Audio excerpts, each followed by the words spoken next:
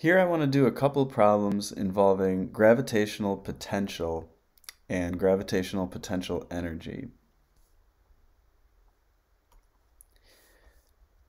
Now, it was explained in a previous video that an object that's close to Earth has less potential energy than an object that's farther away from it.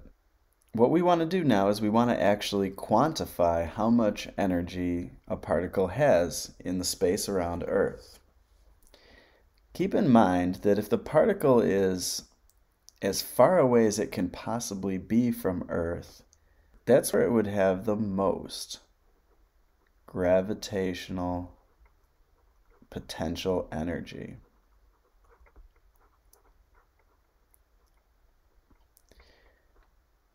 And it would have less and less as we get closer to Earth. So let's just say, even though we know we can't get there in reality, when R approaches infinity, when the distance from Earth approaches infinity, that's when we have the most gravitational potential energy possible. We'd have the least gravitational potential energy possible on Earth's surface.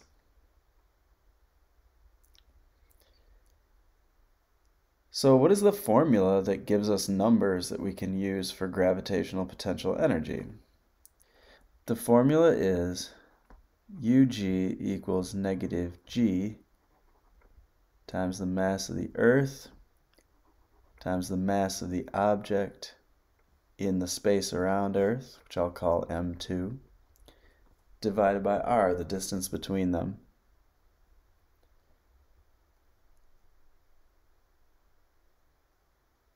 Now we can go ahead and calculate this gravitational potential energy if we know Earth's mass and the mass that is in the space around Earth. Sometimes, though, we don't know what the mass is, but we still want to use a formula to calculate what it would be if the mass was there. And that idea is called gravitational potential. It has the letter big V. In a very similar formula, it'll be G times the mass of the Earth divided by R, and it's negative as well. And I'm going to go over the differences between these two ideas. There's a difference between gravitational potential and gravitational potential energy. All right, so why is gravitational potential useful? Well, the great thing about gravitational potential is you don't need to know the size of the mass that's in the field in order to have a meaningful value at any point in space. For example, sometimes we want to know what the gravitational potential is on the surface of Earth, and that's something we can calculate. Sometimes we want to know what the gravitational potential is a certain distance away from Earth, and this would be a concentric sphere. So I'll call this V at Earth's surface.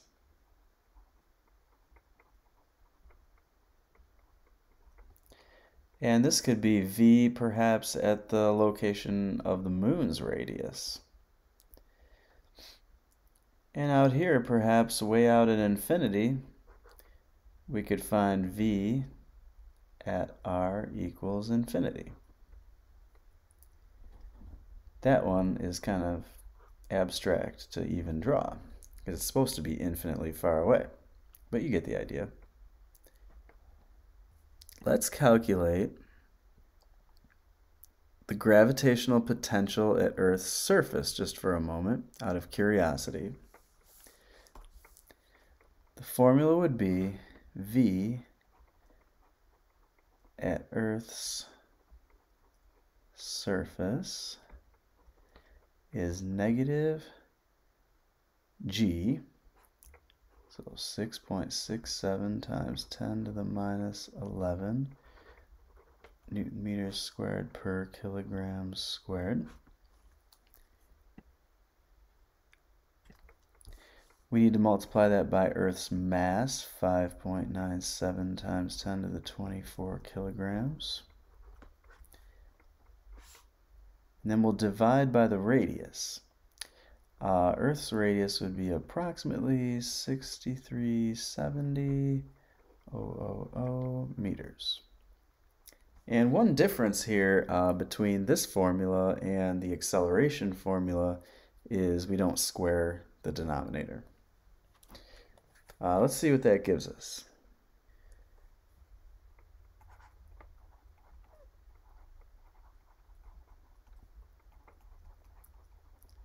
All right, so the potential at Earth's surface is negative 6.25 times 10.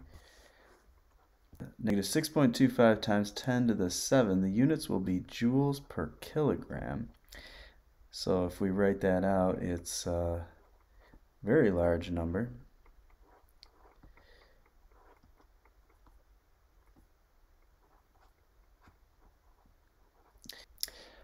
And it may not be understandable what the meaning of this value really is. So maybe we should calculate some other potentials as well, and then its meaning may become more clear. So let's find the gravitational potential at the location of the moon. Now you don't have to use the moon's mass in order to do this calculation. And in fact, we'll ignore the moon's mass itself. We'll find the V at the location of the moon relative to Earth. So it's going to be negative 6.67 times 10 to the minus 11.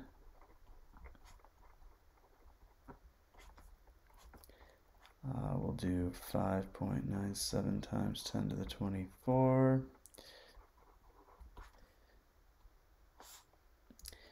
And we need a new distance now. Instead of using 6,370,000 here, we're going to use 384,400,000. That would be the distance to the moon.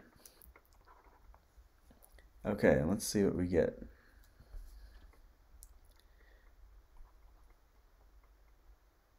I get 1.04 negative times 10 to the 6 joules per kilogram. And if you write that out, it is approximately this. All right, so it's still kind of a large value. So it's not quite as negative as the previous value was. Let's try one more. And this one will be at r of infinity. Now notice the formula here is a division by r. Negative g times the mass of the Earth divided by r. But r is infinity, which is a really, really large number. So large that it's infinitely large. What that means is even if we do put these numbers in, this value is going to be approximately 0. All right, so now can we make a graph of what the potential looks like at different positions around Earth?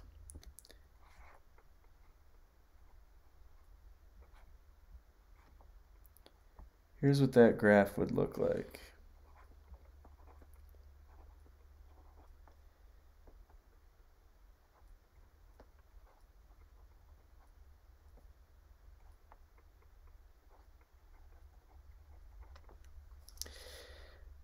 When we're close to infinity, the gravitational potential is approximately 0.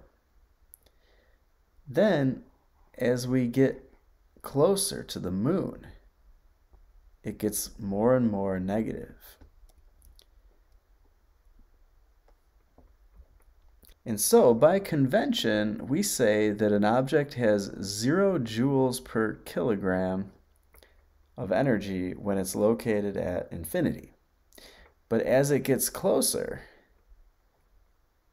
it has even less energy than it had out there. That's the idea behind the negative. It doesn't mean that the object doesn't have an ability to be accelerated by a field. It certainly does.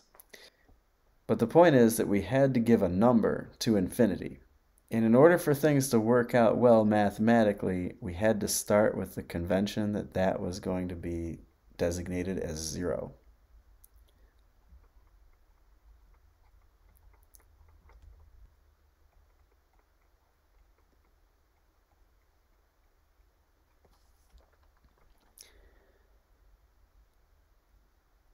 All right, so what can we do with the gravitational potential? We can find the potential energy from it by using the formula UG equals M times VG, where M is the mass that's in the field. So let's go back to the original problem here. The original problem said that there was going to be a spaceship, 23,300 kilograms. We want to know how much gravitational potential energy this spaceship has.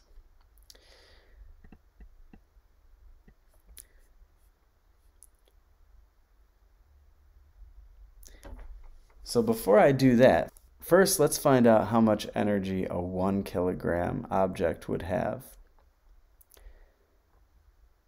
If we have a 1 kilogram object located at infinity,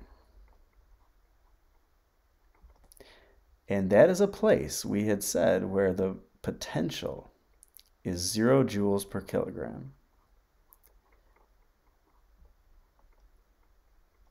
then what will be the gravitational potential energy of that kilogram? According to the formula here, we would simply multiply the 1 kilogram times the 0 joules per kilogram to realize that that object has 0 joules of potential energy. So what if our 1 kilogram object was located here instead? This is a place where the gravitational potential is negative 1.04 times 10 to the 6 joules per kilogram, and we have 1 kilogram. So how much gravitational potential energy would it have here? Answer, negative 1.04 times 10 to the 6 joules. And that's our gravitational potential energy now. How much does the 1 kilogram object have here on Earth's surface? By those same principles, it would have negative 6.25 times 10 to the 7 joules. So you can see the pattern here. What I want to do now is I want to use this same idea, but for a 23,300 kilogram spaceship.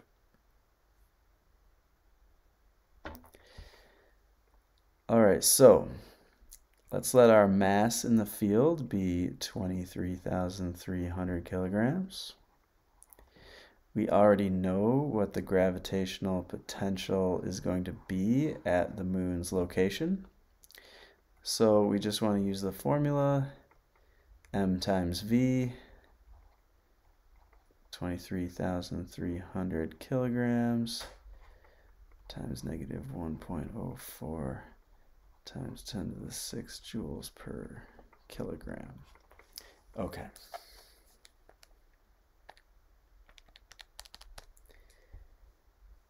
I get negative 2.41 times 10 to the 10 joules. Quite a large number in size. All right, now what is all of this used for? The next step in all this is to find what is called delta U. we can have an initial gravitational potential energy. So let's say our object here is located at the moon. There's our spaceship.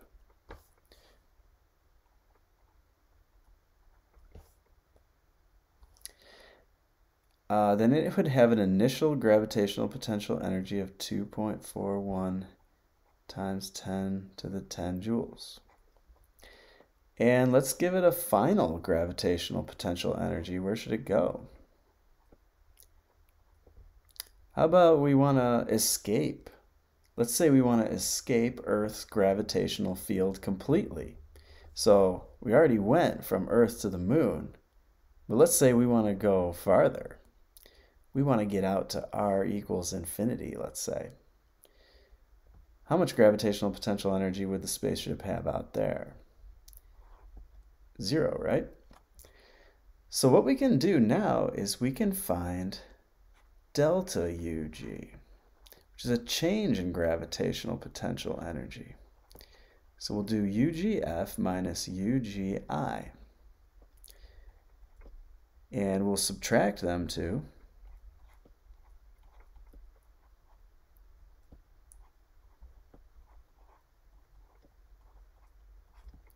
And we get positive 2.41 times 10 to the 10 joules.